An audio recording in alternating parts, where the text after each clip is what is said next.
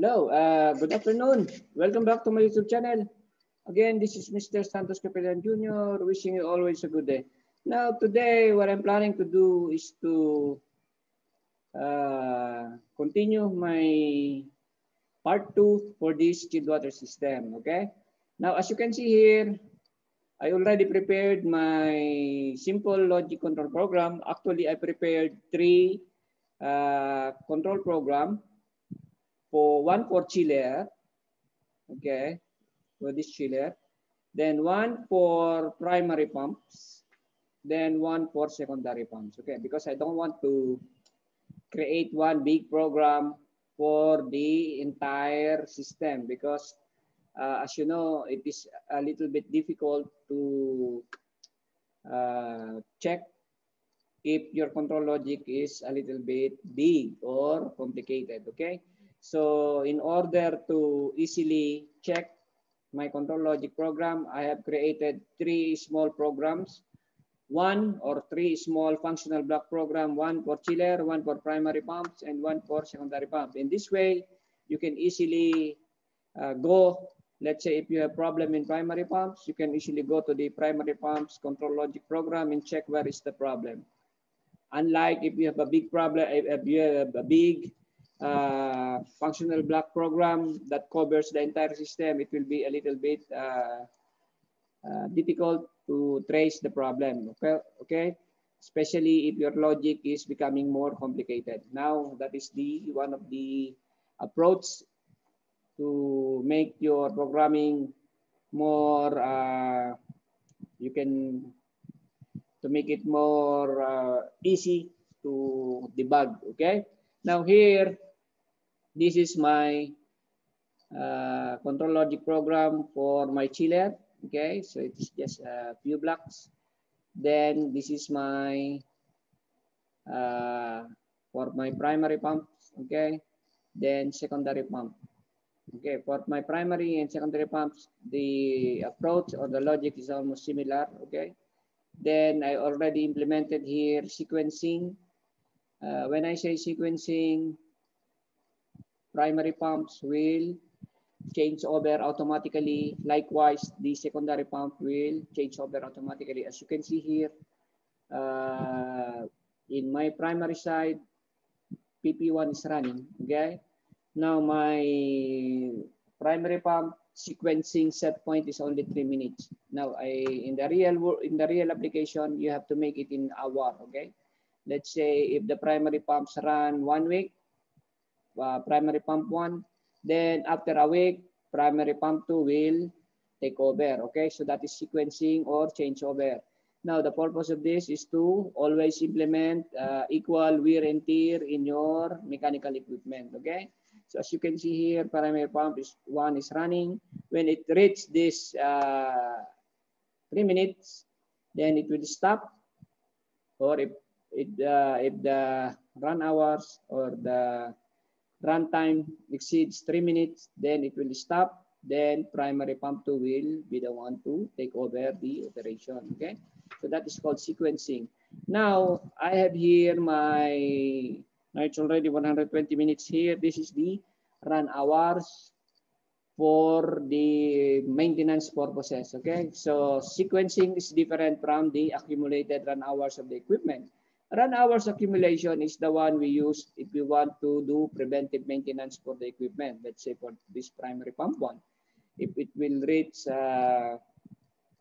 maybe in the real application 500 hours or 1,000 hours, you need to do some preventive maintenance like lubrication or checking of the equipment itself. Okay, so as you can see here, pump 1 is stopped, then automatically the sequencing time reset or back to 0, then primary pump 2 take over. Okay, so the same approach for secondary pump. As you can see here, I have here already in my secondary pump 2, it's already 3 minutes.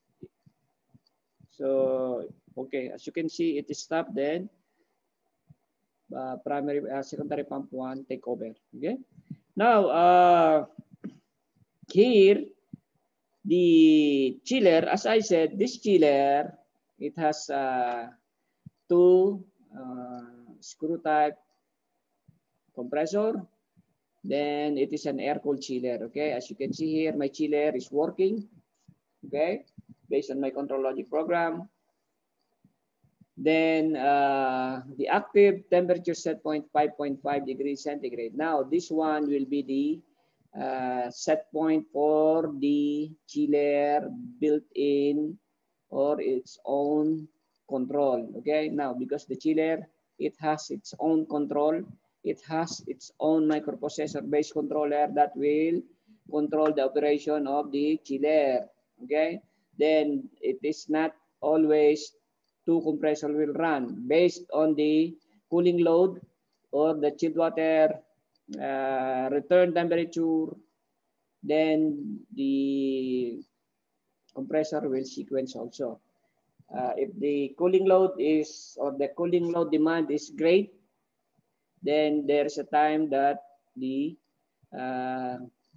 two screw type compressor can run simultaneously. Okay. Now here, as you can see here in the chiller, I have the butterfly valve. Okay, open and close. Then I have a flow switch here. Now actually chiller, it has its own flow switch installed in the cooler of the chiller. Okay. Now, but as a BMS engineer, I'm also installing a flow switch so that I can monitor if water is flowing in the cooler. Okay. Now here, as you can see here, delta temperature is the difference between the supply and the return temperature. Okay. Now most of the chiller, I think, based on my experience in the Middle East, the supply temperature is around 5 degrees and the return temperature will be around 11 degrees. So there will be always a delta T of 6 degrees. Okay. So this is the design of the chiller. Okay. Now, I have here plant enable. This plant enable will shut down the entire plant if there's some problem or during maintenance. So let's say if we are going to do some maintenance for the entire system, we can disable the plant. Okay, so if you will make this false, then the system will stop normally. Okay. Now here I have also the changeover request. Okay, for the primary pumps, chiller stop request. Okay, there is also there. It is included in my control logic program. Then time schedule. Time schedule, I also created a time schedule here. Okay. Now for the primary power, for the chiller, we are monitoring the auto status. Then the start or the start command. We are controlling the start command, meaning this chiller will give one contact to BMS so that we can remotely stop the chiller. Okay. Now we are also monitoring the run status, then the trip status. Okay. Then primary circuit status and secondary circuit status. Okay. Now as you can see here, let's say primary circuit status, it will give me warning if I will remove or if there is only one available primary pump. Okay, let me simulate it. I will remove the PP2 since PP1 is running. I will remove the hand of auto status, or I will put pump 2, primary pump 2 in manual or off position. Okay, so you will see it will give me a warning.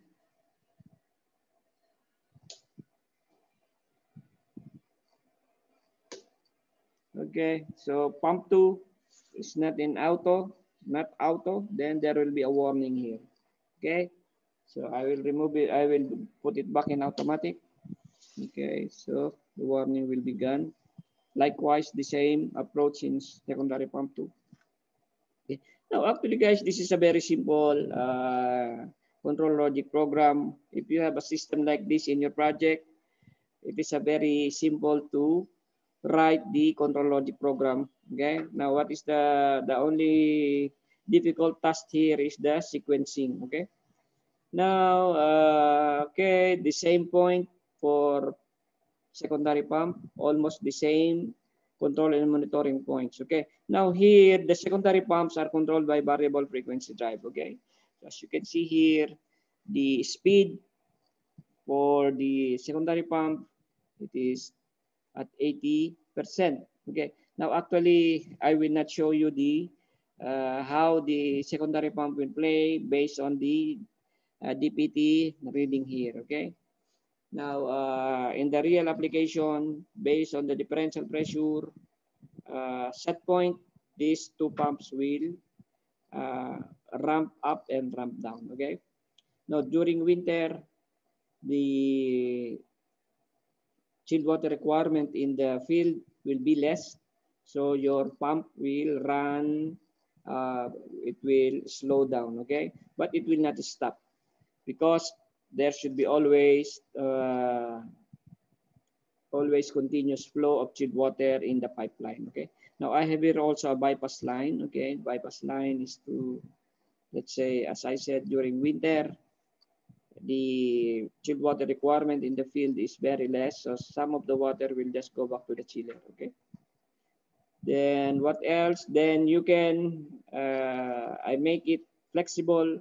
I can always adjust the sequencing set point, then the run hour set point. Okay. Now the run hours are set to minutes so that we will not wait for 1 hour till something will happen. Okay.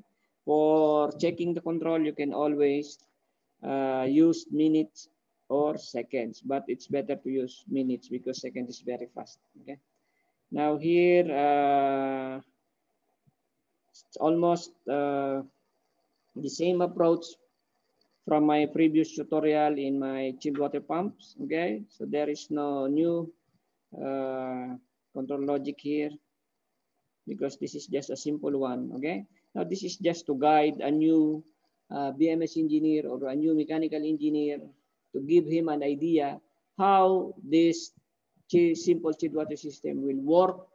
And you have already an idea if you will encounter this kind of project or if this kind of system in the project, at least you have an idea how are you going to control it. Okay, now to tell you how you have to control it, first, make sure that primary pumps and the secondary pumps are available, meaning both pumps are in automatic or all pumps are in automatic and ready for action. Okay, now you have here the butterfly valve. Now what is happening here, based on my control logic program, if there is available primary pump and there is available secondary pump and there is no trip in the chiller, what I will do, I will try to open first the butterfly valve here. Okay.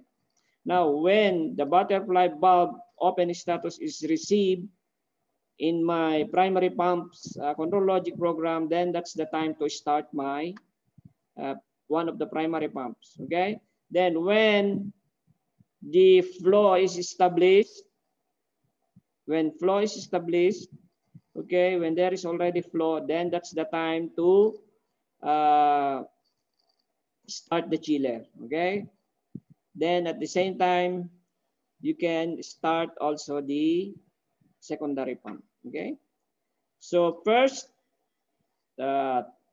check if the system is healthy.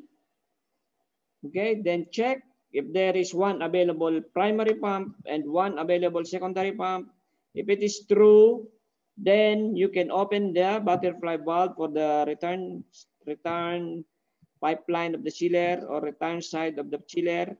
When it is already open, it will be received by our primary pump control logic program. Then that's the time to start one of the pumps. Then if you want, you can start one of the secondary pumps. Then you can start the chiller. Okay. So the chiller, as I said, it has its own control. It will be the one to control this active temperature set point. Okay. So we will not be the one to control the set point for the chiller. I mean the temperature. We will not be the one to control the supply and return temperature. The chiller itself will be the one to control based on the set point. Okay. For this control logic program or for this system, all we need to control are the butterfly valve, then the two primary pumps and the two secondary pumps. Okay.